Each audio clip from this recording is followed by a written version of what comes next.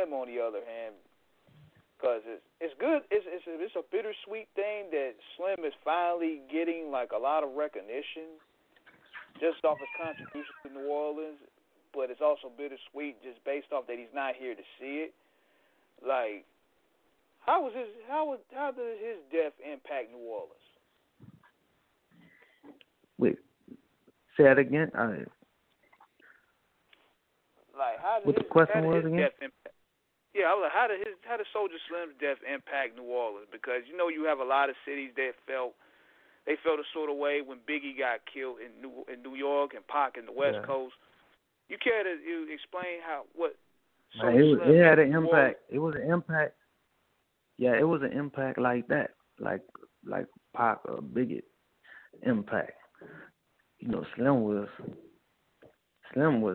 They got a lot of dudes that was under. We call it the Soulja Slim era. Slim had his own. Slim had his own lingo, or the way he talked. The way he. Slim. Slim was. Real street. Go anywhere. And he was well respected. And and he one of them people like how I am. How we just. When you get to a point. Especially when you're grown, you ain't gonna let nobody on the street do anything. So, his reaction to the situation with him and P was, he made it. P pushed it to that point because now you playing with my money, my music, my creativity, and that's why I Slim. But see, I think that was another reason why P, kind of turned his back because he feel like, see, and Slim had a brotherly bond, you know what I'm saying? And C trying to fix it with him, but P he didn't want to fix, he didn't want to make it right, and he was all the way to the wrong.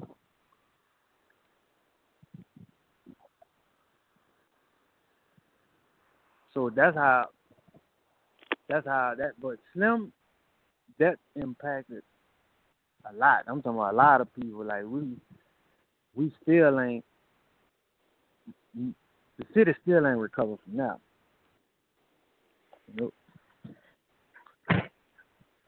Now I'm trying to figure this out too. I don't know if this is true or not, because I don't live in New Orleans. But to my knowledge, could it be that Soulja Slim, because he was the guy that brought the Reeboks and the baggy pants and the white tees to the table for the Hot Boys?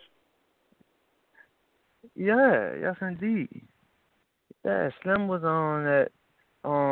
Man, I just remixed that song. That's Soulja Reeboks. He had a whole song.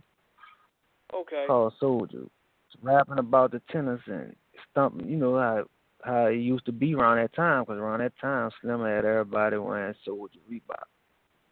I'm talking about like the whole city. It wasn't even much called Reeboks no more. It was called Soulja Reeboks.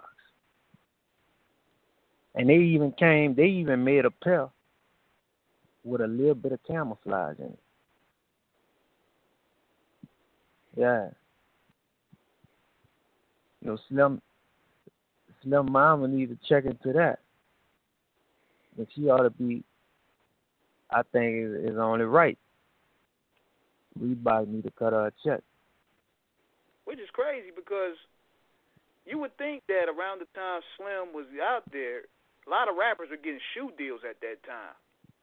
Like 50 was coming out with the genuine, Jay-Z had the S Carters. Yeah, but and I remember Slim talking about it before, but I don't know how far did he go for like trying to get a check from them, but I know he talked about it, especially when they came with the camouflage on the ones they came out with that time. like that was Slim all day. You had to look up the song. It was "Soldiers on My Feet." Yeah, I remember it now. Yeah, yeah. I'm stringing up my soldiers real tight, 'cause ain't no telling what goes on a flight. All right. Yeah. Yeah, he definitely started that. That's why I don't understand Turk. Man, that man just say anything out of his mouth. Like on his new video, you got old pictures of video clips of Soulja Slim in there. Man, Slim ain't affiliate with you like that, man. None of that, man.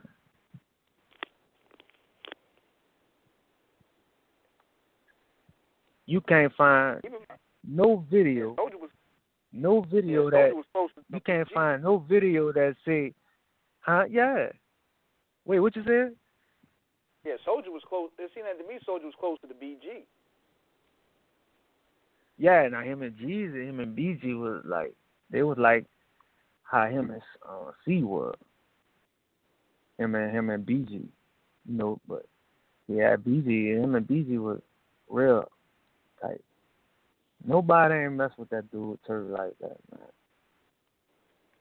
You could just randomly pick people from uptown and they gonna they gonna tell you, man, that man ain't got no